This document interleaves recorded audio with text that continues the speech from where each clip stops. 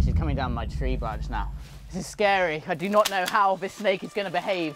Very intimidating. Woo! I want to get my hand on this thing. I'm Jack Randall. Oh, bam! See that? That was crazy cool. I'm finding every animal on the planet. Whoa. I'm in the wild. I think it's down here. Whoa, please. Up close and personal. And a massive snake. Okay, there's a scorpion on my arm. This is just remarkable. Look at that. Reticulated bifin in the water. Come on, let's go.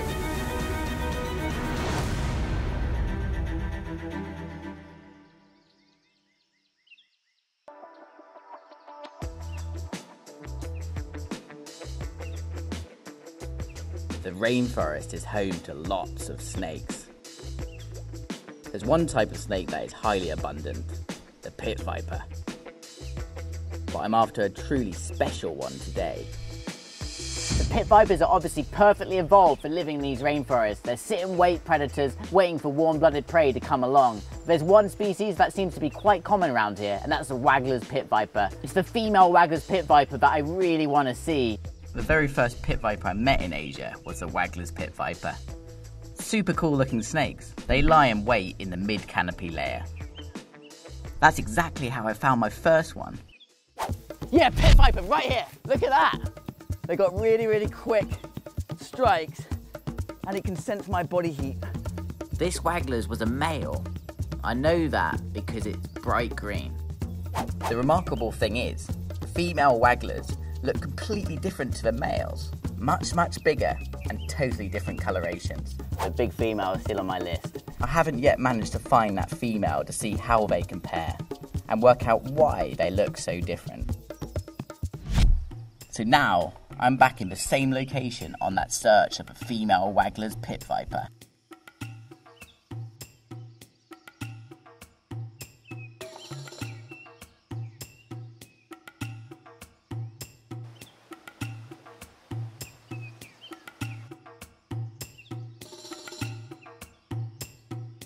At this time, they might be starting to get active because I can start hearing the frogs.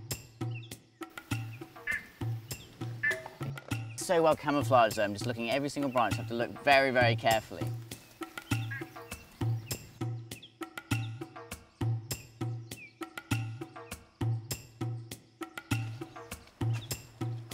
Look at that! Wow! Jeez, look at the size of that! Looks like a python. It's not a python. That is an absolute monster of a Wagler's pit viper. That's a female coloration. That's absolutely huge. Woo! The angular head. Going up that tree. See if I can get this pit viper down this tree. There's no escape route. Just need to find the right twig.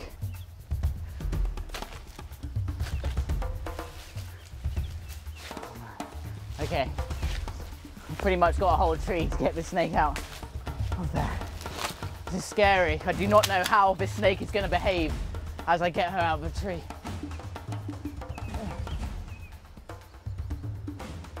Come on the branch, please. I just need to tease her off because that prehensile tail is extremely strong and she can really tighten up her grip on there.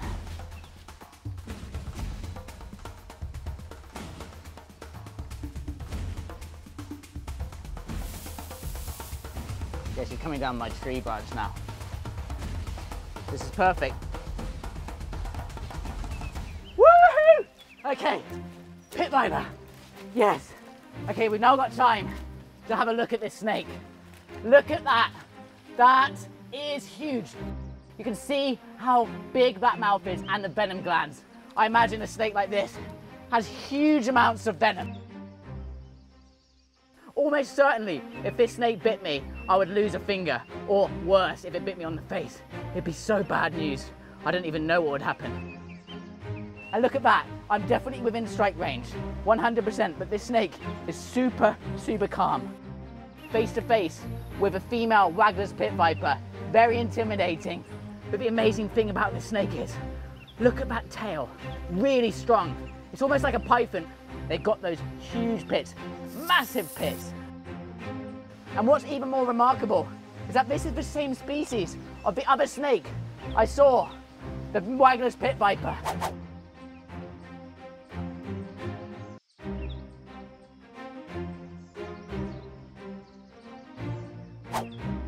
Woo, look at it.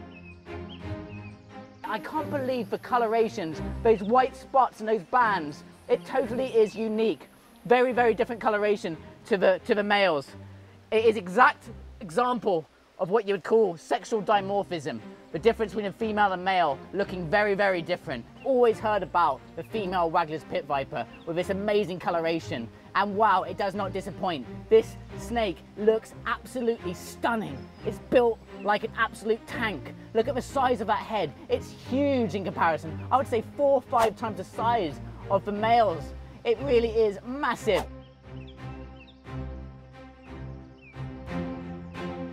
I'd love to see and get a bit closer. It's a bit nerve-wracking because I don't like being on the ground, so what I'm going to do is rest the snake between 2 rocks so it feels like it's still on something, still on the tree. Every time I see a snake like this, a new one, a new species for myself, I'm observing their behavior. I'm watching to see how they're different to every other individual that I come across. And it really is quite amazing how these pit vipers are so calm. And I reckon the reason being is because there is very little out in the rainforest that would take on a pit viper. They can strike about 1/3 to maybe even 2/3 their body. Because they can lunge and use that tail to be able to give them a perching point, they can actually get more distance in that strike than a normal snake on the ground would. So you have to be very careful. And they wait in that S position for prey to come along. That makes them extremely good predators, specifically for animals that are flying because they're up in the air. But I'm going to get closer to that tail because I really want to get my hand on this snake.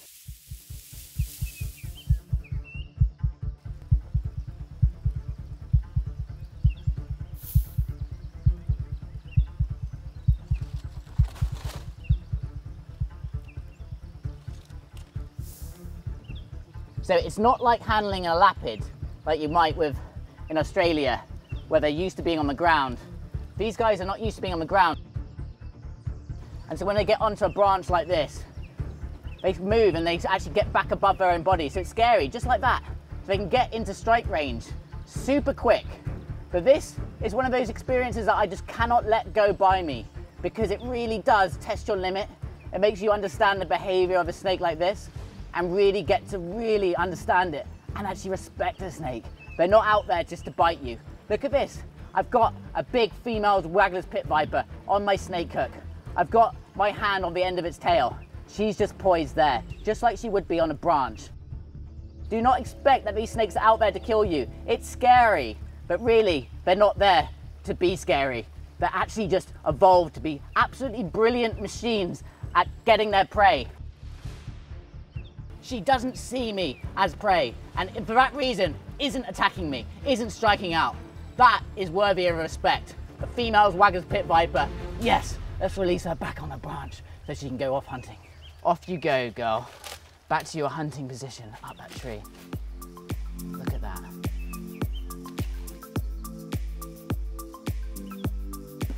I'm definitely in strike range now, but now we've had some time together, I trust her. Wagler's pit viper, yes. What a jaw-dropping, beautiful snake. A supermodel. If I were a male Wagler's pit viper, I'd certainly be intimidated by her. It doesn't surprise me she's so calm. Nothing in the rainforest wants to mess with her. Why she looks so different to the boys, I'm still not quite sure. Certainly her larger size means she can carry more offspring. The colours?